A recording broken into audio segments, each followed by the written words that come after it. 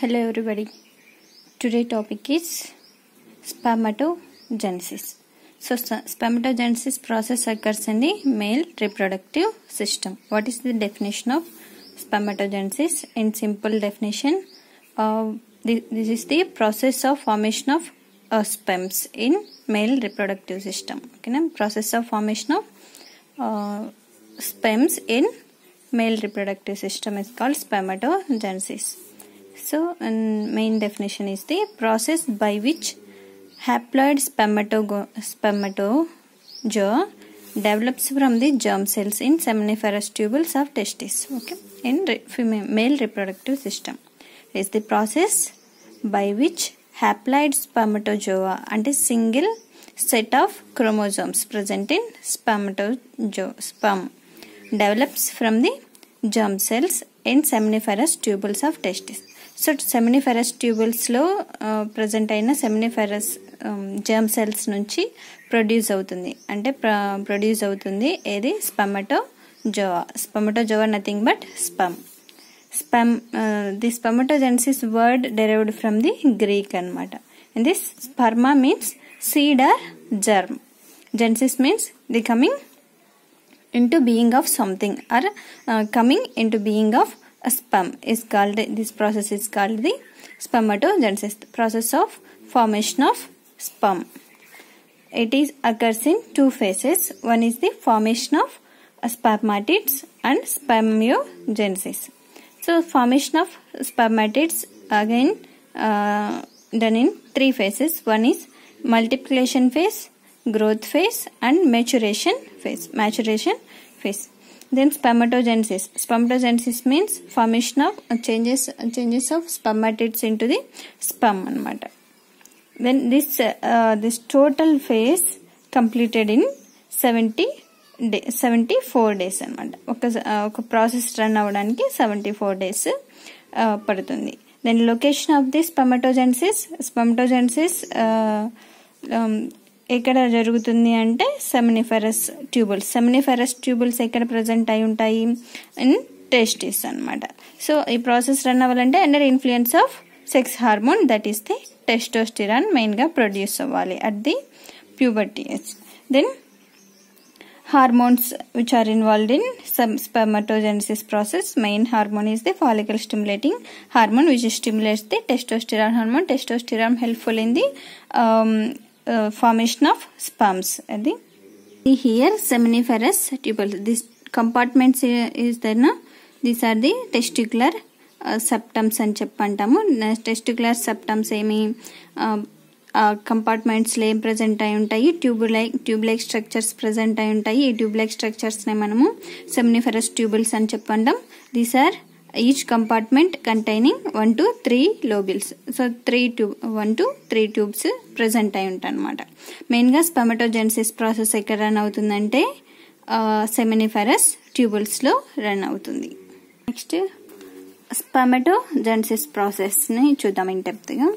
So this is the germ layer, germinal epithelial layer. Germ cells are present in germinal epithelial layer in this one cell. So one cell having the diploid chromosomes. These are undergoes the division in formation of two daughter cells. So after mitotic division in this situation 4 daughter cells are formed. Okay na? So this is the process is the first multiplication phase. Formation of spermatids lo first phase వచ్చేసి formation of spermatids కదా. So formation of spermatids లో first phase multiplication phase లో ఏం జరుగుతుందంటే germ cells under goes the division, normal division, 2 daughter cells are formed. Then again mitotic division occurs here. After mitotic division 4 daughter cells are produced. So each cell నుంచి 2 daughter cells, they are also having diploid anamata, diploid in nature. Then next in this 2 are type A spermatogeneous. These 4 are spermatogeneous. In this 2 are spermatogeneous, type A spermatogeneous, and 2 are type B spermatogeneous. All are diploid nature anamata. Then type A spermatogoneous are acts as stem cells. Okay, na? These are acts as stem cells which are helpful in to produce more spermatogoneous. ఎక్కువ spermatogoneous produce అవడంలో use అవుతాయి అన్నమాట ఇవి type A spermatogoneous. Then type B spermatogoneous in these two spermatogoneous one occurs one daughter cell ఏమవుతుంది అంటే utilising nutrients. So nutrients ని utilise చేసుకొని grow అవుతుంది అనమాట bigger than the second daughter cell. So second దానికంటే ఇది ఏమవుతుంది ఒకటి మాత్రమే డెవలప్ అవుతుంది, గ్రోత్ అవుతుంది. దీన్ని మనము గ్రోత్ ఫేస్ అంటాం. So this also diploid nature. Then primary spermatocyte అంటాం దీన్ని primary spermatocytes. So here after growth phase లో ఏమి by utilizing nutrients cell will undergo enlarged anamata.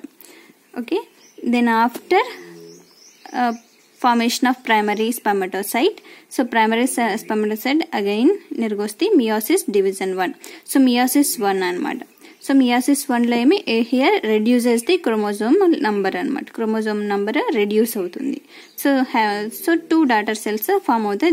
they are haploid nature అంటే single set of chromosomes present ఉంటాయి. దీన్నే మనము secondary spermatocytes అంటున్నాం. So after meiosis 1 division తర్వాత మనకి హ్యాప్లాయిడ్ డాటర్ సెల్స్ ఫామ్ అవుతాయి. That are secondary spermatocytes. Primary spermatocyte నుంచి secondary spermatocytes form అవుతాయి. Then after meiosis 2, so M2 phase అని చెప్పంటాము. ఆఫ్టర్ మియాసిస్ 1 తర్వాత 2 డాటర్ సెల్స్ ఫామ్ అయింది. దాని తర్వాత 2 డాటర్ సెల్స్ అని అంటుకోది meiosis 2 process. So meiosis 2 process లో మనకి టోటల్ గా 4 డాటర్ సెల్స్ ఫామ్ అవుతాయి. వీటిని మనం ఏమంటున్నాం, these are also haploid in nature.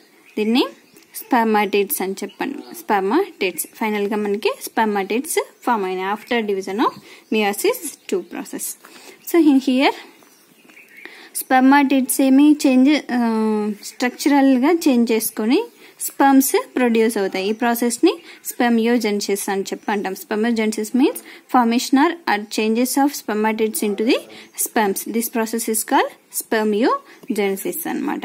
This is the total స్పెర్మటోజెనిసిస్ process from germ cells నుంచి అప్ టు స్పర్మ్స్ ఎలా ఫామ్ అవుతున్నాయి, ఏమేమి స్టేజెస్ ఇన్వాల్వ్ అవుతున్నాయి. Mitotic division, meiosis 1, meiosis 2 form అవుతుంది. ఓకేనా, దీన్ని here multiplication phase, growth phase and maturation phase. ఓకేనా, maturation third one maturation phase and last one ఏంటి స్పర్మియోజెనిసిస్ ప్రాసెస్. Then changes during స్పర్మియోజెనిసిస్. ఏమేమి చేంజెస్ వస్తాయి స్పర్మియోజెనిసిస్ ప్రాసెస్ లో అని అంటే, so condensation of nucleus. So nucleus ఏమి కండెన్స్ అయిపోతుంది. So losing of RNA and acidic protein. So with in the nucleus ఆర్ఎన్ఏని acidic protein ని loss అవుతుంది. బట్ ఏం ప్రెసెంట్ అయి ఉంటాయి న్యూక్లియస్ లో, DNA plus basic protein. Present అయి ఉంటుంది. దెన్ ఇంకో స్ట్రక్చరల్ చేంజ్ ఏంటంటే యాంటీరియర్ రీజన్ లో pointed anterior and oval and flat nature లో ఉంటుంది అనమాట. Then గాల్జీ operators, centrioles, cytoplasm, these are the cellular organelles present in the స్పర్మాటిడ్స్. That also and Golgi operators converted into the acrosome anterior part of the sperm anamata. So it may helpful in the production of, it produces the sperm lysins. So sperm lysins ni produce chestundi. So the lysin means an enzyme anamata. Idi a type of enzyme that is helpful in the digest the surrounding layers of the egg anamata. So ovum లేకి fertilisation టైంలో ovum లేకి వెళ్ళడానికి ఆక్రోజోమ్ part లో enzyme lysine release అవుతుంది. ఆ lysine enzyme ఏం చేస్తుందంటే ovum layers ని డైజెస్ట్ చేస్తుంది. సో పెనెట్రేట్ అవుతుంది అనమాట ఈజీగా స్పర్మ్ ఓవం లేకి. Than half of the part గాల్జీ and rest అనమాట. Then total sperm covered with the plasma protein. Total sperm covered with the plasma protein తో కవర్ అయిపోయి ఉంటుంది. బట్ సెల్ కంటైనింగ్ సైటోప్లాజం నా. So cytoplasm present in only tail region. So tail region లో మాత్రమే present అయి ఉంటుంది. Then mitochondrium. So mitochondria ఏమి it gives the structural support ఇస్తుంది. సో సైటోస్కెల్టన్ లాగా చేంజ్ అయిపోతుంది. దాన్ని మనము నెబర్ కెంట్స్ అని చెప్పంటాం. నెబర్ కెంట్స్ అని చెప్పి. Then centrioles are present on the neck region of the sperm. ఓకేనా. హియర్ మెయిన్ గా మనము 3 ప్రాసెసెస్ ని చూసాం. One is spermatogenesis, process of formation of sperms, spermiogenesis, changes of spermatids into the sperms, sperms గా change అవుతున్నాయి. Then స్పర్మోజెనసిస్ అనేది total process of formation of sperm ని spermatogenesis అంటున్నాం. స్పెర్మియేషన్ another word is the new word, స్పెర్మియేషన్. స్పెర్మియేషన్ means release of matured sperms from the Sertoli cells. Release of matured sperms from the Sertoli cells. So where Sertoli cells present? So in మనం TS of the seminiferous tubules చూస్తే ఇలాగా ఉంటుంది. So cone shaped cells ఉంటాయి, triangle shape. So ఈ cells ని మనము germ cells అని చెప్పి అంటున్నాం. వీటిని జర్మ్ సెల్స్ అంటున్నాం, వీటిని సర్టోలీ సెల్స్ అంటున్నాం. సో జర్మ్ సెల్స్ ఏమి స్పర్మ్స్ గా కన్వర్ట్ అవుతున్నాయి. జర్మ్ సెల్స్ స్పర్మ్స్ ని ప్రొడ్యూస్ చేస్తున్నాయి. సో ప్రొడ్యూస్ అయిన తర్వాత స్పెర్మ్స్ ఎక్కడ అటాచ్ అయిపోయి ఉంటాయంటే సర్టోలీ సెల్స్ కి అటాచ్ అయిపోయి ఉంటాయి. సో సర్టోలీ సెల్స్ ఏం చేస్తాయంటే ల్యూమెన్ లేకి release the matured sperms into the lumen of the seminiferous tubules. So lumen of the seminiferous tubules లేకి రిలీజ్ చేస్తాయి అన్నమాట, లోపల ఇన్సైడ్ లోకి. దాన్ని మనము స్పెర్మియేషన్ అంటున్నాం. స్పెర్మియేషన్ process, release of matured sperms from the సర్టోలీ cells. So matured అయిపోయిన సెల్స్ ఎక్కడ అటాచ్ అయిపోయి ఉంటాయి అంటే సర్టోలీ సెల్స్ కి అటాచ్ అయిపోయి ఉంటాయి. సర్టోలీ సెల్స్ ఏం చేస్తుంది, రిలీజ్